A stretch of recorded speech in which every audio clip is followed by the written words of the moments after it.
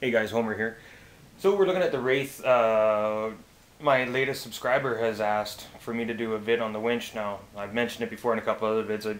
I'm not the greatest guy to be doing instructions for stuff because, not that I smoke a lot of electronics or anything, it's just that I'm not highly experienced yet. Things been working out well for me and I'm having a ton of fun, so if you guys learn stuff from me, fantastic. And remember, I'm always ready for your criticism and thoughts.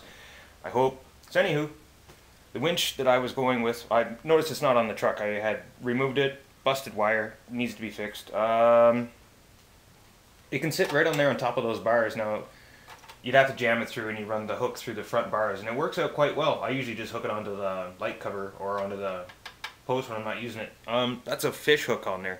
It's kind of bent up, and you know they're pennies, so basically just buy another one. Clip the barbs off. You don't need the sharpness for anything.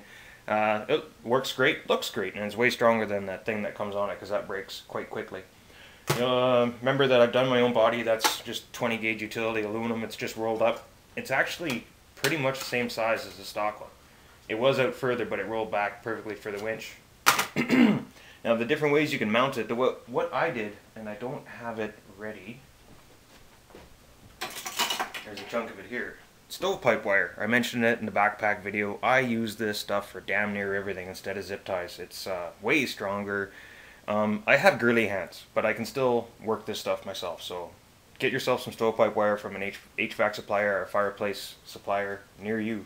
And I just ran it with the winch on top. This would go under the bar and then up through the hole and then just wrapped around the edge of the plate and then snipped on both sides. So that's all that was holding mine in. It's pulled on a summit. It's pulled itself straight up off the ground like that, no problem. Another way to do it is with zip ties. Now you can get high quality zip ties. I forget where, but here in Calgary I got a buddy who works for Shaw Cable and he hooks me up. Now the reason why they're really good is because they got a small strip of tungsten steel inside of them instead of just plastic, so they don't break in the cold like normal zip ties do.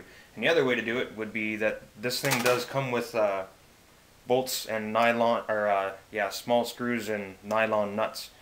So you can make a plate that'll match this thing out of whatever. You can make it out of aluminum or stainless or just galvanized metal, wood if you have to or want to. Plastic Delrin would work. I know you guys are saying it.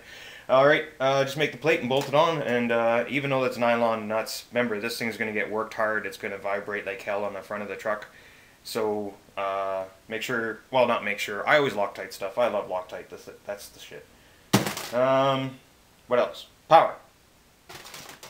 I still got that stupid Molex thing on there. Take it off.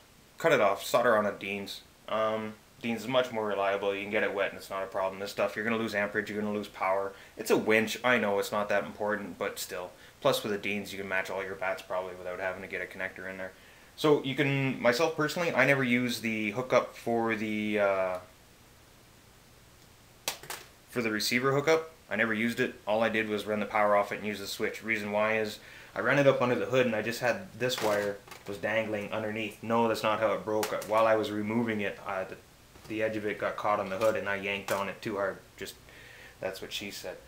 Anywho, I stuck with the battery, kept it in my pocket whenever I wanted to use it, pull this out, plug it in, and just use the battery out of your pocket. Other than that, guys, yeah, I don't know what else to tell you. That's mainly the winch bit, guys. Any other questions, just post them up if I missed something. Have a great time, and we'll see you on the trails.